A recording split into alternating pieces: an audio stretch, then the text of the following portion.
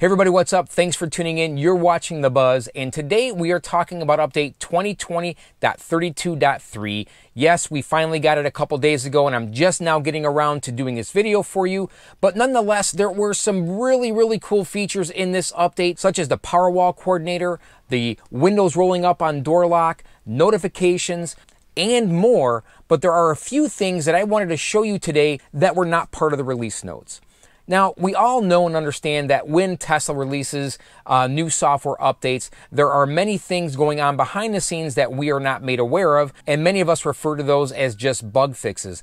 But there are also many other enhancements that are made that maybe we just don't pay attention to, but are there. So I want to show you two things that I discovered over the past couple days, as well as go over some of the cool features here released in 32.3. Let's go. All right, so one of the bigger updates, and it doesn't really impact me as I don't have a Powerwall, is just the Powerwall coordination as it relates to charging your vehicle in a power outage, which is very cool, I'm sure, for most of you or for some of you. But there were also a couple updates like the windows closing on door lock, which I think is a huge feature update. And I think there are many use cases for this. And basically, this is how it works. You walk away from your car locks, your windows are down, the car automatically rolls up your windows just like this.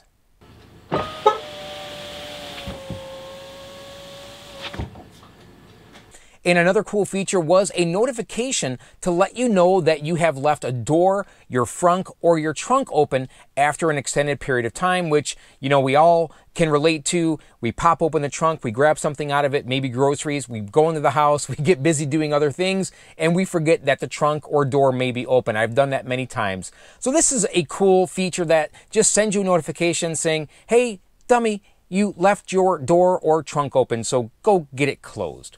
And then another cool feature here is notifications or history of notifications that you have received in the car. And it's always good to have historical data to be able to go back to and just peruse if you need to, or if there's something that came up that you just needed to go back and find. Now you have the capabilities of doing that. And then, of course, with this update, I'm sure there were many bug fixes to autopilot, traffic light, and stop sign, and some other features that I'm sure many other YouTubers will be out there testing. But I will tell you, prior to this update, autopilot has been pretty horrible. So forget all that. I want to show you two things that I've discovered with this update, one of which may have happened on a previous update, but I just noticed it just the other day.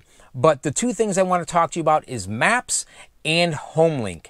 Yes, I know Homelink is a sore subject for many of you, but I am an early Model 3 adopter. I am hitting my second year in another couple of weeks here of ownership, and Homelink was part of my car when I purchased it. So there was a nuance with Homelink. As I'm backing out of my driveway, the Homelink button would come up to automatically close my door. It would visually block or give me a blind spot when I'm reversing that I couldn't see. I haven't heard about this in any other forum, but Tesla has obviously been looking at this because they made a change to make your car and making backing up much safer. Let's check it out. So you can see the new banner is actually transparent, so I can actually see through it now.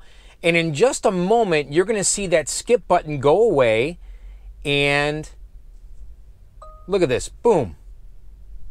Now I can actually see what's going on behind me, and I don't have to no longer worry about hitting somebody that may be pulling in behind me.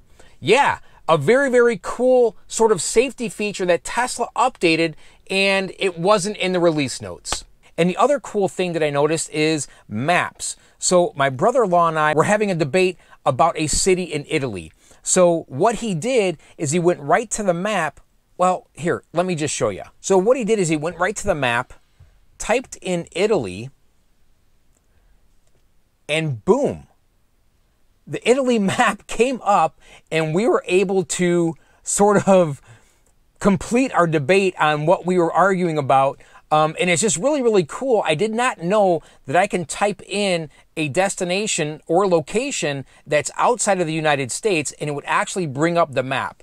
So we were sort of able to complete our debate just by doing this. I didn't have to go to my browser, type in a map of Italy. It brought it right up here on the map. It's pretty cool to see the capabilities of the Tesla map and not having to go to the browser to be able to do that. And there was another debate that we had too, and that was Israel. Oh, if I could spell. And boom, it also popped up, and we were able to finish our debate on that one as well. So in case you didn't know, you don't have to go to your browser. You can type in any location within the navigation button here, and it will bring up the map for that location. So pretty cool.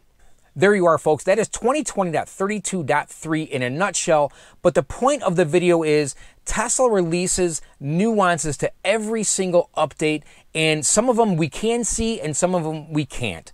So pay attention next time that you get an update just to take a look around the screen to see if anything has changed and or improved, because Tesla is not going to list every single change within the release notes. It's just the major changes that they list, obviously. So if you have seen something that has changed in one of your updates, please feel free to leave a comment down below. So there you have it, folks. Thank you so much for tuning in, and we'll catch you on the next one. Take care.